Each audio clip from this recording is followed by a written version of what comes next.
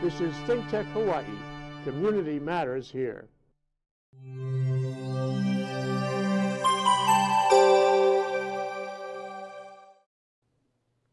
Aloha, y'all. Having just spent Christmas in Texas, I had to add the y'all in there.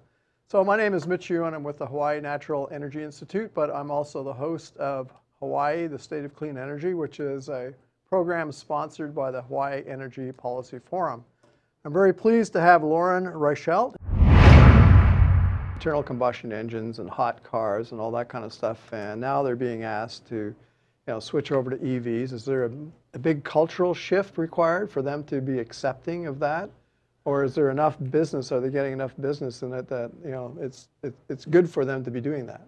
What's been your experience? I think that it depends on the person. So it definitely isn't second nature. They're so used to selling a certain type of car that there's a different mentality that goes into selling an electric vehicle. You have to think about, especially early adopters, they're a different type of consumer. They come very well prepared with their own research being done. They might even be testing the sales associate to see how much knowledge they really have themselves. And they just, I don't even think it's a culture. I think it's just a lack of information. And so we're trying to break down that barrier by being sure that they have all the tools necessary and the resources at their fingertips when they, for example, don't know the answer to a question. They know exactly where they can find the answer. And honestly, you talk about like these hot cars and these cars that they're used to selling, but EVs are cool. I mean, the technology is cool, and so there are a lot of these sales guys actually come in and they get really excited about it, and they appreciate the opportunity to learn about something new and sort of take ownership over that. And once they sign up, they receive the curriculum online. They can study it on their own time leading into the half-day workshop. So we do a presentation to the participants that kind of goes over the curriculum and then some additional information as well about maybe the charging network on Big Island, if it's a Big Island dealership, things like that, adding in pieces that are really relevant and pertinent to them. And then we do a hands-on component where they give a mock test drive to some fake customers that we bring with us, and then they sit down and they take the test. And so in 3 hours, everyone's finished, and so far we have 41 electric vehicle experts in the state, and they're dispersed throughout 11 dealerships on 3 different islands. So how receptive are the dealerships themselves to this program? The ones that we've worked with have been pretty receptive. We don't charge anything for the program, so I think that helps. And there are certainly going to be some that are more receptive than others, especially ones that have EVs that are a big seller at the moment. Some manufacturers aren't sending electric vehicles to the state. And so there are certain dealerships that are obviously not receptive or not interested at this stage because they don't have any cars to sell. So what about the mechanics and the maintainers? Is there a program for them? Because you come in, my battery's not working or whatever. Yeah, the dealerships themselves can handle some of those mechanics, but as far as training programs to retrain the workforce, I don't know of any programs on island aside from there are, believe, like at Hawaii Community College, for example, they have an alternative fuel vehicle course. So some of the community colleges are taking up that burden, I think. But as far as people who are already gas technicians or gas car technicians, they'd have to go take advantage of some opportunity to retrain themselves. So do they see this as a threat to their livelihood, or are they, what's been the reception from the mechanic side? I wouldn't want to speak for them because I haven't spoken to too many of them. But yeah, that's a concern whenever there's a new green technology coming online, is being sure that there are green jobs and that people have opportunity to access them.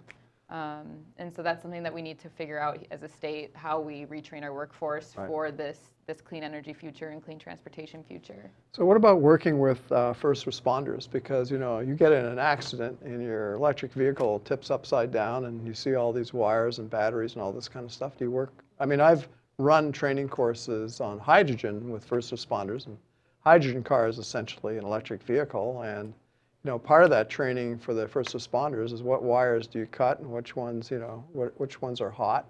Yeah. Is that something that is in place now, or is that something that you think? Not that I'm aware of.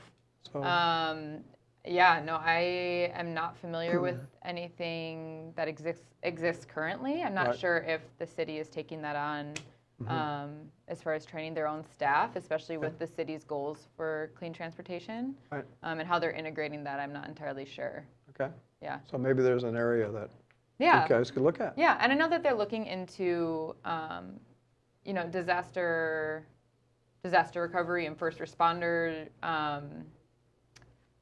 integrating that with alternative fuel vehicles and trying to figure out how that all fits together, especially in the coming years. And so I'm sure that'll be a piece of it when they're developing those plans. So do a lot of these cars have power export or export power units on them? I think not yet. Not yet. Eh? They are developing it, but it isn't here yet. It's not yet in America, from what I've heard. They're doing pilots though, and they're starting. I think they're looking at bringing them to the States. So hopefully soon, and then it can be used much more effectively as battery storage and backup power, and creating some stability for the grid. Okay. I'd like to before we go to break, I'd just like to put in a little plug. I just brought in my first hydrogen bus, and we did install a 10 kilowatt power export unit or export power unit. Gives 110, 220 volt AC for 30 hours. Wow. And then you can recharge the bus with more hydrogen in about 15 minutes. So you can start looking at your bus fleet as a mobile backup power for civil defense. Absolutely. So on that happy note, I had to get my hydrogen plug in there, which is an electric vehicle. Let's cut to our break, and we'll continue on after our break. So thank you. This is ThinkTech Hawaii, raising public awareness. Living in this crazy world, so caught up in the confusion, nothing is making sense for me and you. Maybe we can find a way, there's got to be solution, how to make a brighter day. What do we do? We've got to give a little love, have a little hope, make this world a little better, try a little more, harder than before. Hey, aloha. My name is Andrew Lanning. I'm the host of Security Matters Hawaii, airing every Wednesday here on ThinkTech Hawaii, live from the studios. I'll bring you guests. I'll bring you information about the things in security that matter to keeping you safe, your coworkers safe, your family safe, to keep our community safe. We want to teach you about those things in our industry that, may be a little outside of your experience. So please join me, because security matters. Aloha. Back from Christmas. Okay, it's Mitch Ewan here with Lauren Reichelt from Blue Planet, and she's the sustainable transportation lady. And so we had an interesting conversation before the break on EV expert certification program. Now I want to talk about some of your other programs. Sure. So first of all, one that's on my mind is the Beaky system that we have in town. It's like pretty neat. I've seen the vehicle, the bikes down by where I live, down in Waikiki. And so, do you have any comments, or can you give us any insight on how that program's going? Yeah. So before the break, we talked a lot about electric vehicles and hydrogen vehicles, and that's really a technology change. Right. The other piece of a sustainable transportation system is the equivalent of energy efficiency in the electricity sector, so using less. So that's going to be vehicle miles traveled reduction, VMT reduction, and we do that through a mode shift. So changing the mode under which through which people move. So more biking, more walking, really planning our cities in a way that people can get around without driving their individual cars all over the place. Public transit, things like that. So Beaky and bike share programs in general are a really great way for people to access that bikeability without having to own their own bicycle, or test out how biking might fit into their life before they decide to purchase their own vehicle, or their own bicycle, not a vehicle. But yeah, so bike share has been around for about 1.5 years, and it's doing great. They, last I heard, were like the 7th most utilized bike share program in the country after their first year. Wow. So they've had an explosive sort of entry. I know, you know, there was the question of whether or not it would be used, how would people warm to it, and it seems to have continue to do very, very well. And a lot of those people are actually residents as well. When they look at the zip codes that are being used to log in, it's a lot of residents, like 60 or 70% residents. So what about opposition to Beaky? So some of their locations. So I know I live, in Waikiki up at the top of Kapilani Park, and I understand that the local, community association is against having Beakies in our neighborhood, which kind of disappoints me, to be understated. And so what's the latest on that? Are we able to get some of these bike stands, spread out, up into the Diamond Head area? They did just do an expansion on some level. They've moved into some of the neighborhoods, I believe in Makiki and maybe some other areas. And I think that's just going to take time and conversation. You definitely don't want to impose new solutions on communities that don't want them there. Right. But it's really about education and communicating why this is so important to our to everyone, really. I mean, in the end, they benefit from it. And some other opposition that people will regularly throw out is, whoops.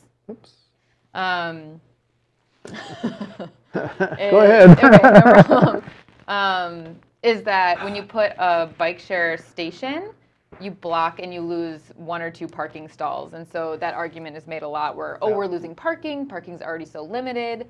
But in the end, you're actually gaining parking for 12 bikes, which could move more people than 2 cars even. Yeah, it could be like 12 cars you're there displacing. You go. Exactly. Which opens up more parking spaces. And in the end, any change like that, so these changes where you're converting someone from driving their car to some other mode, it's going to be uncomfortable at first, and it takes a behavior shift and a mindset change, and those things aren't just an easy replacement. So at least the community is engaged in it. They know it's happening, and hopefully those conversations can get further along, and those issues can fall to the wayside. Yeah, I noticed they just installed a bunch up at UH, which is great. Yeah. So can you comment on safety? I mean, what's been the experience, bicycles versus cars? I mean, the car is always going to win in any kind of, but what's been the safety record of the Beaky program? Do we have any? I'm sure they do, but I don't know the numbers off the top of my head. Yeah. I know that the more bike lanes we can get in, the safer people will be. So it's really important that we fund bike lanes at the city level. So how do we educate drivers, about the fact, hey, look, we now have a lot of bicycles on the road. Is there any kind of a program there now in place, or how would we do that? Yeah, I don't know. I guess PSA educational campaigns. How do you reach that large of a group of people? A radio campaign would be great because everyone's got their radio on, but. Yeah, I mean, that's an issue. And really, I think it just takes exposure and continued exposure to bicycles and bike lanes, keep them in the back of people's mind. And then eventually it'll become second nature. There are a lot of cities where drivers and bicyclists can coexist relatively safely. And so we can get there. We just, it's not something that people are really used to here yet. So it's going to take some time, and we have to just be as safe as possible in the interim. Yeah, one of the things that ticks me off is with bikers is the fact that they never stop for a red light or a stop sign. They just sail right on through. So in some words, they should be ticketed, And well, absolutely, and it's not only unsafe for them, but it's unsafe for the drivers. It's unsafe for everyone involved. I mean, they flit right in front of you, and it's like, wow. Well, and they can come pretty quick too. Yeah, exactly. Up your blind spot, and just zoom right in front of you. That's really annoying. So. The bike community has got to get smarter about that. And I know Beaky and Hawaii Bicycling League hold biker education courses. So they are trying to educate the folks that are partaking in the programs and ensuring that at least those people are following the rules. So one of your comments before we started the show was you were looking at transition routes. Like you said, you're doing a map of the South Shore here on Oahu of how you can join up various trails, as it were. Yeah, so recently there was an op-ed written where a journalist tried to bike all the way from the west side down to Honolulu as a commute.